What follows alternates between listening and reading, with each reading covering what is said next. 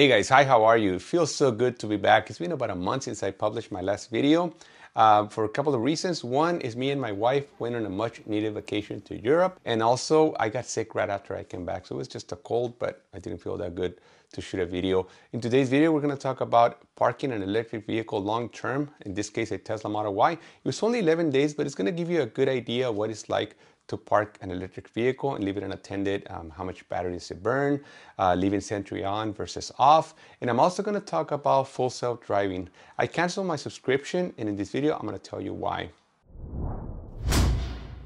Today is one of those days that I get to do something special or something unique in the nature of an electric car, which is I'm gonna leave the car unattended for 11 days. Me and my wife, we're gonna go on a trip to Europe. So we're gonna go from San Diego to LAX. We're gonna park the car for 11 days. It's going to be unattended, and then we're just going to be gone. And this morning when I woke up, it said that it had 138 miles of range, and my destination LAX is 108 miles. So knowing the real world mileage that I get out of this car, I know that I wouldn't have been able to make it with 138 miles of range for that distance, 108 miles. So let alone parking it for 11 days, because as we know, unlike any gas engine car, when you park this car, it still consumes energy.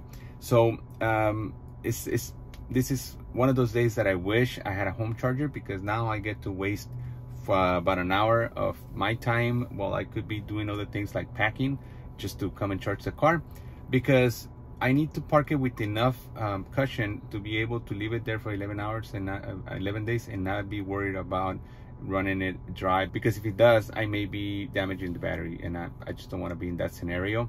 So right now I've been here for a few minutes already, and it says it's 40 minutes remaining, so it's just time that I'll never get back. I wish I had a home charger. It's expensive, and as of today I still have some free miles from the referral codes that you have been so generous to submit for my account. So I'm first gonna burn those free miles, and then I'm seriously considered getting a home charger, because it's such a convenience. Right now I have 40 minutes with nothing to do. I'm probably gonna go do some cardio while this car charges. I'll let you know about it.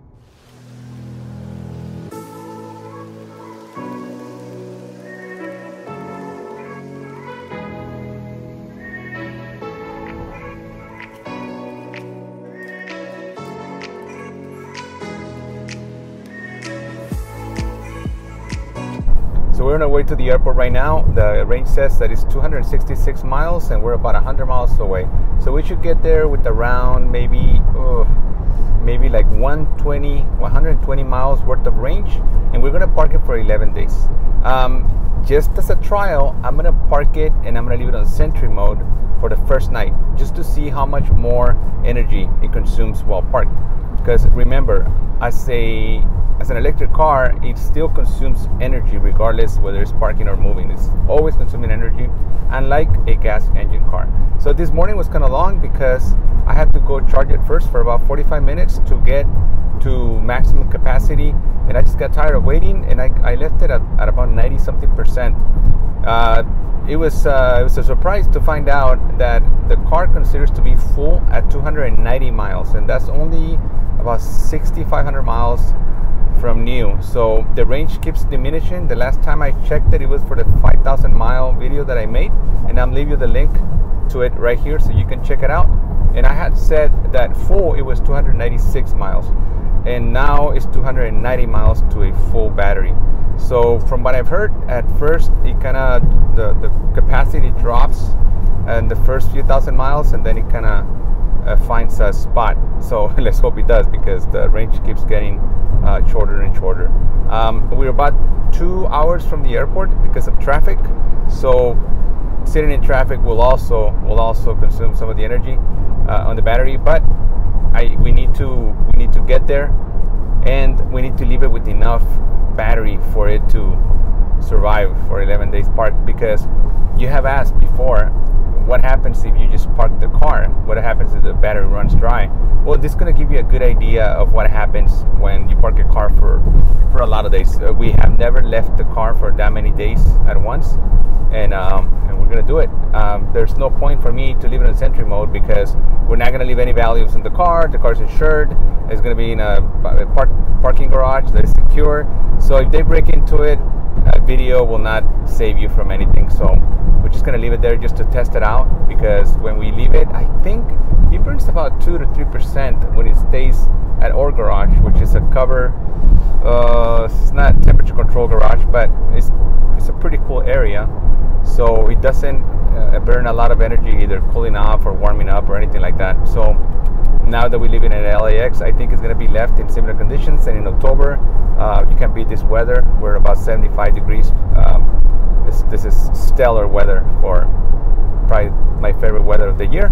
So it's not going to consume extra energy on that. It might consume a lot more every time Sentry is activated. And I've had cases before when the battery starts running like below 30%, Sentry deactivates itself. So that's where I am right now. We're 45 minutes away from our destination, and this gives me time to share with you that I think I'm going to cancel FSD subscription for the next month. It's due tomorrow, so it falls perfect. So for 10 days I don't have to pay it, so that's 1/3 of a month, and in that case it will be like $65 that I'm going to spend while my car is parked to not use the feature. I've been every month I weigh the pros and cons of having it, and you know, it's great when I get on the road, and like right now we're bumper to bumper, and it's great, it works, it does the job, and that's when it shines. But other than that, like in the city, we don't use it too much in the short drives and stuff like that. So like the summons feature, don't use it. The auto park, it's not great. Like I've tried it and it's very clumsy, and usually doesn't get me into a spot that I couldn't get myself. So on the contrary, sometimes when I get home, I just try it, and it just disables it because it's too intricate for the car to park itself. So what is the point? And the only thing is the navigate on autopilot. That's an amazing feature to have, and like right now we're using it, and yes, I'm in charge of the car, but it's just doing its thing, and I'm just supervising right now. But since I'm not going to use it for 10 days, what is the point of paying for something? And that's what's great about the subscription versus the actual package, the full self-driving package, that you get to pay $10,000 for something that may fade away in the novelty later. With this one, you have that ability to just cancel it. To me, that's key, because I pay $217 every month to have that amazing feature. But like this month, we're not going to use it much, so I'm going to cancel it, and then when it comes time, when I come back, we'll see if I reactivate it or just wing it like that, because the basic autopilot is great. And they almost got in a crash right now, so we'll see.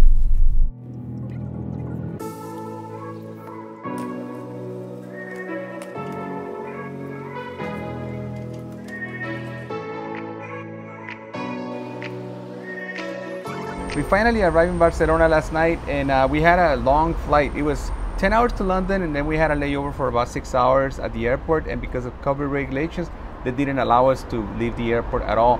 So when I was there, I was just checking my app to see how many miles had I burnt of range just parking at the LAX parking lot, and I realized that I burned about 16 miles worth of range in less than 24 hours. I had told you guys that I was gonna leave Sentry activated for at least 24 hours, and I just didn't want to risk it because it burned about 16 miles if I remember correctly, and I decided to turn it off. And as last time I checked, I have about 115 miles worth of range, and we still have 10 more days to be here and to leave the Tesla Model Y unattended at the airport back in LA.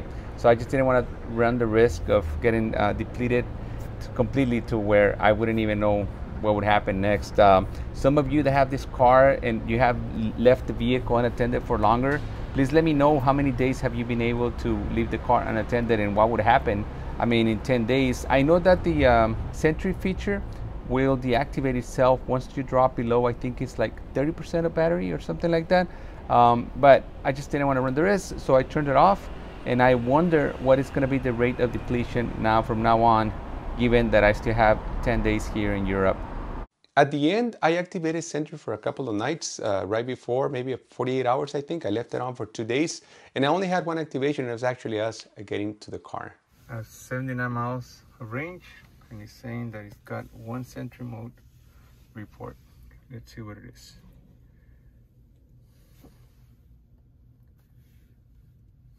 That's it. Oh, is that you? Yeah. Oh, okay, that's my wife.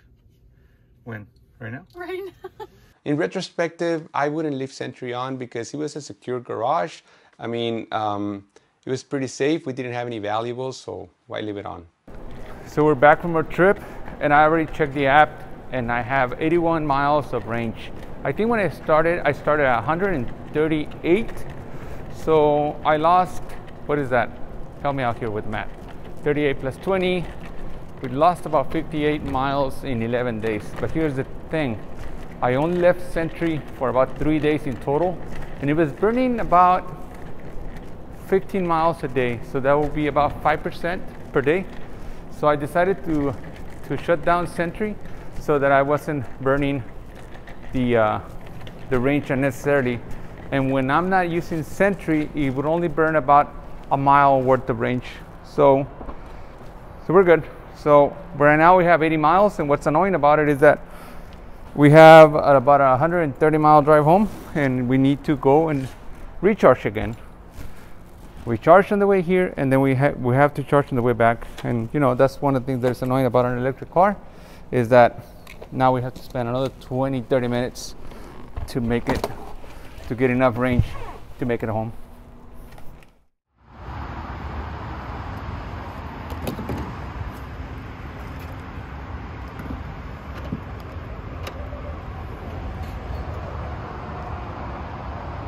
So the good news is that when Sentry is off, it doesn't burn a lot of battery. I mean, it was very safe conditions because it was not overly cold or overly hot, so the vehicle didn't consume any energy to warm it up or to cool it down. So I guess I will consider those optimal conditions for storing a vehicle or for leaving a vehicle parked long term.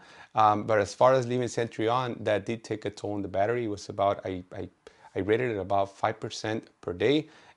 So I wouldn't do it if it was long term. If you consider that the range of these cars is what, 250 to 280 miles, you can leave it parked for a very long time, weeks, even a couple of months, and you'll be safe. But as long as you remember to charge it before you go and park it, because it's going to continue to burn battery while it's parked. And as far as FSD, you know, it's been a couple of weeks since we've been back, and I haven't activated it back. My wife has had a couple of trips to LA, business trips, and she was crying the other day how she misses it so much, because it is great to have it, but we're still debating whether we should get it or not. For now, we're gonna wing it like that. It's $217. We think that at this moment, we're just gonna do the autopilot for a while, and if, you know, we start going on a lot more trips, maybe we'll activate it again, who knows? Thank you for watching this video. If you enjoyed it, please hit that like button. And if you haven't done so, please consider subscribing for more related content. My name is Juan Carlos. I'll see you next time.